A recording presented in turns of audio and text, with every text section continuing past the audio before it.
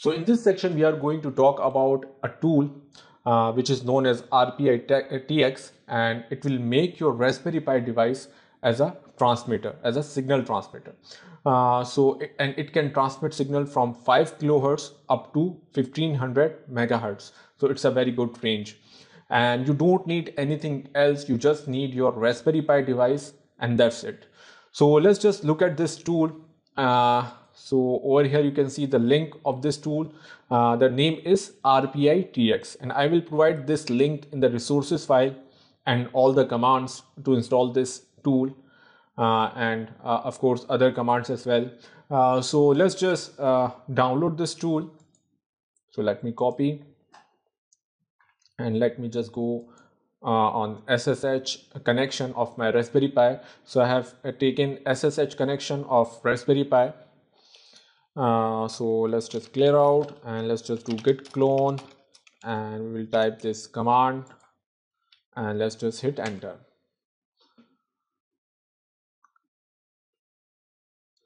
So it's downloading the tool.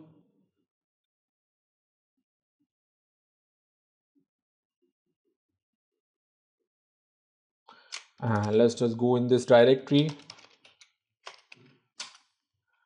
and let's just do ls. So over here you will find install.sh file. So let's just install this tool. Over here you can see install.sh, and it will download all the necessary files and all the other tools as well. So it might take some time. So let's just wait.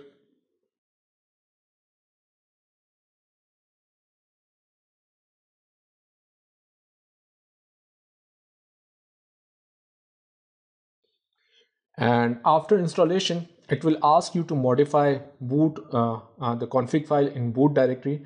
So you have to say yes, so this tool can work properly. So let's just say yes, and let's just hit enter, and the installation is done. After the installation, you have to reboot. So let's just reboot. So reboot is done. Let's just log in. Let's just clear out, and we will go in the same directory, RPiTX, and let's just do ls one more time.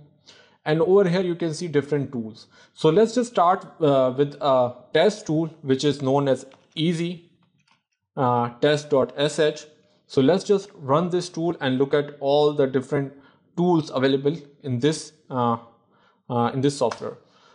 So over here, first we have to select the frequency for RPiTX to transmit. So as I said, we can transmit from 5 kilohertz to 1500 megahertz, but we will select open frequency. So as you can see, 434 is an open frequency. So you have to check your country, what is the open frequency in your country. So over here, the open frequency is 434. So I'll keep the same frequency, but you can change the frequency over here. And let's just do OK. And now over here you can see different tools. So you can see these are different basically tools, and these are different types of signals through you can transmit. So you can transmit carrier signal, moving carrier. So let's just look at all these tools in our HackRF one port pack. So let me turn on, and let's just go in receive and in audio, and we will select the same frequency over here as well, which is 434, and let's just do done. And over here right now you can see there is no signal. So let's just start with tune carrier. So let me just hit enter, and over here you can see a fine tune. So this is a tune carrier. Let me just do OK to stop, and you can see it is stopped. And now let's just try moving carrier as well. So you will see a moving carrier on 434 frequency, 434 megahertz. So let's just start, and over here you can see a moving carrier. And by the way, let me tell you one more thing. You can also increase the signal strength. So as you can see, we are just using Raspberry Pi to transmit signal, and it's a amazing tool. You can just use this tool to transmit signals. So you can also increase the signal strength. We will talk about signal strength in a moment. But if you're not getting good signals and you are transmitting on a long range, you can also increase signal strength. So I'll talk about in a moment. So let's just see all the other tools as well. So there is also spectrum painting. So let's just see this tool as well. So here you can see it's asking us for the image. So let's just do OK. If this image is available, I'm not sure. Let's just try. And over here you can see it's transmitting image, a sample image.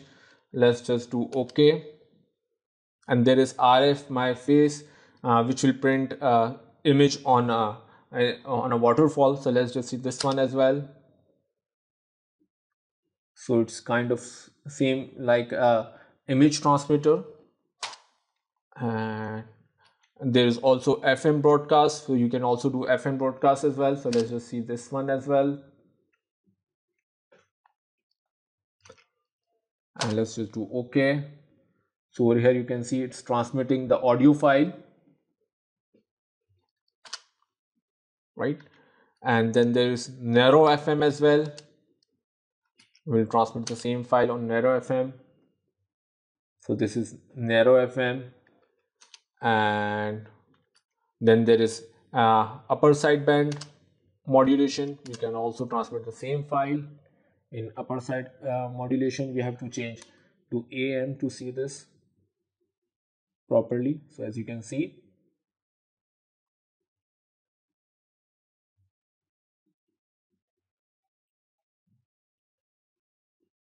over here you can see. So let me again move to AM to see other signals. Then there is AM modulation as well.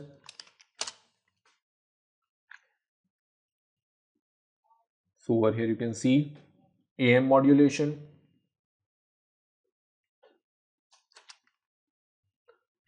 Then there is voice code as well, digital voice mode. Let's just do OK. And over here you can see the transmit. There is SSTV picture. We can also transmit SSTV, but unfortunately right now in Mayhem firmware we don't have a decoder for it.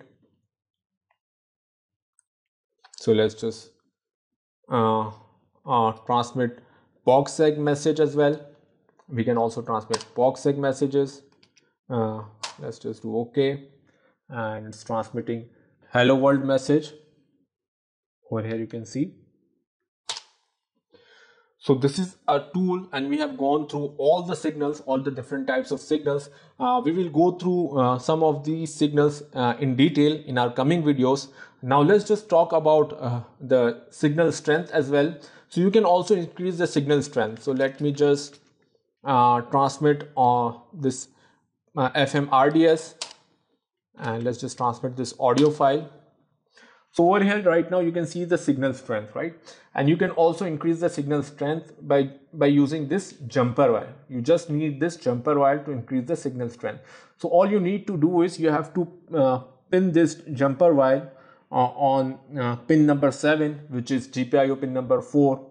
So let's just pin this on GPIO pin number 4, which is pin 7, and you can just look at the signal over here, the signal strength. So let me just remove it,